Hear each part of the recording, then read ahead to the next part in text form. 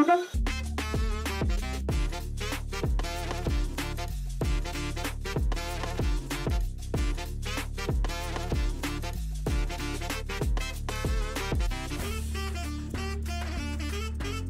there, my name is Jacinta Kimani. I am a pastor in staff at the Scripture Union of Kenya, heading the Family Ministry Department. Today we in Focus, ULIZA Focus, we are asking, why is today too hard? This is a question that already indicates that there are life issues that poses and makes life to be difficult to deal with. It is a very relevant question because the month of May is a month we are discussing and creating awareness about matters mental health. There are so many issues that make life to be hard. There are many issues, especially in this context where we are looking at young people, especially in the institutions of higher learning.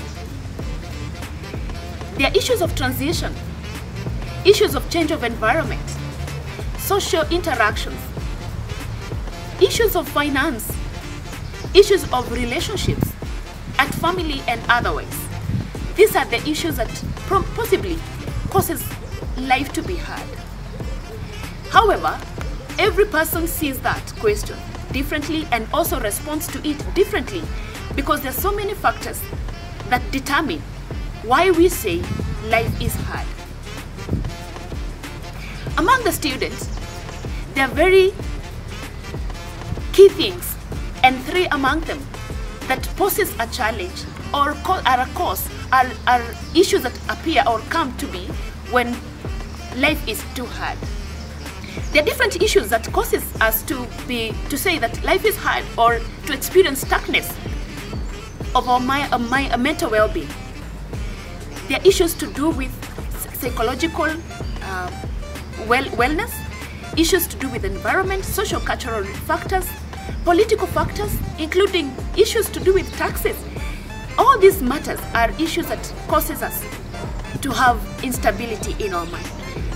How then can we help one another to cope with matters that life is too hard today, or when one is suffering from a disorder or a mental instability? One is to practice self-love. Set goals that you can achieve. Love on yourself. Number two, practice positive living. There are so many things that actually make us to think that we are not fit enough. We don't belong. We are outcasts. But what do you say about yourself? When life issues are telling you you can't make it, what are you telling yourself? Practice positive living by telling yourself, I can make it. I am good enough. I have what it takes to surmount whatever challenge it is. That positive words towards yourself will help a lot. Next, do exercises, physical exercises. You can distract your mind when issues are too many.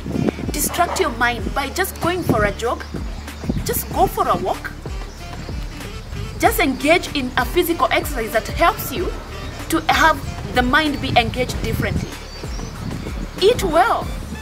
Do you ever take concern of what you're eating? Balanced diet is key to you living well mentally. It contributes a lot. Practice gratitude. What you have is given to you. Be thankful. Say thank you that today you have come this far. Today you have school fees. Today you have what you have. Even if it is small compared to others. Just say thank you and live a life of gratitude. Be contented living within your means. This is one of the things that really is a menace to many. Living a contentment life. It is good and it is very helpful to the mind, to your feeling, to your thought patterns, to your behavior, to practice contentment. Say no to pressure. Many people would want to have you do as they do, move as they move. Say no.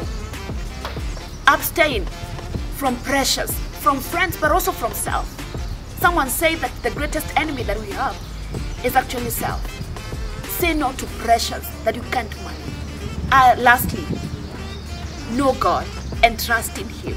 Trust in the Lord. Trust in the Lord and connect with the one who made you. He has a great purpose for your life. As we say, it is okay not to be okay, but remember, you have a great life, you have a great purpose in the one who made you. When we learn always to accept what we are going through, we began a long journey of living in wholeness of our mind, of our emotion, and of our behavior. Thank you.